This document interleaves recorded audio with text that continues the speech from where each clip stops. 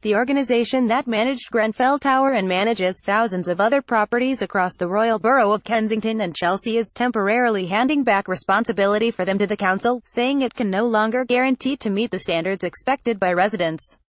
In a letter sent to residents just before Christmas, Fay Edwards, chair of Kensington, maintained in its contract with the council, to a standard that residents should expect.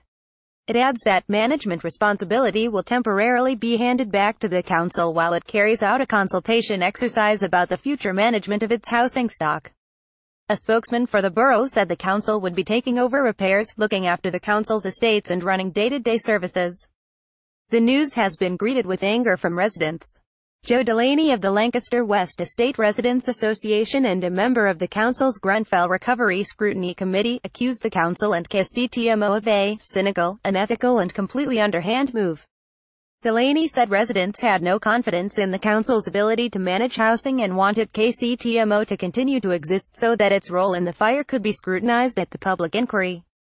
Council and KCTMO officials insist that even though it is handing back day-to-day management of estates across the borough, it will still be scrutinized at the public inquiry for its role in the fire, which claimed 71 lives. Delaney said, "It was agreed to give residents made homeless by the fire a payment for Christmas lunch, but many of us haven't yet received those payments.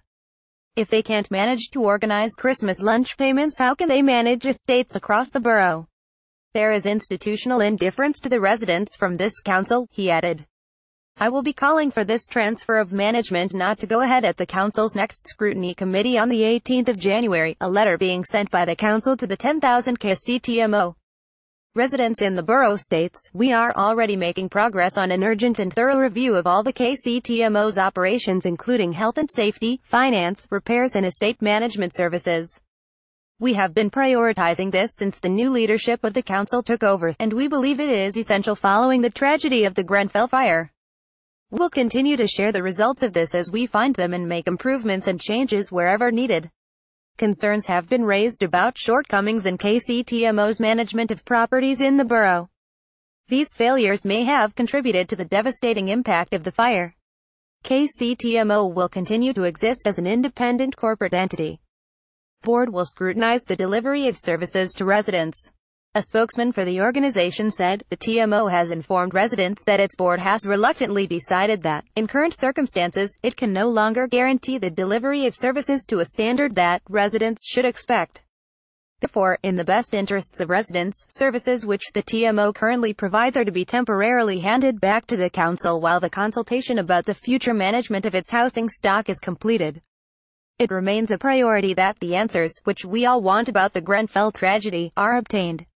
A spokesman for the borough said, "We are aware of the update from the TMO to residents and we will be writing to all residents to make sure they have clarity on next steps. We are clear, though, that this is only an interim measure."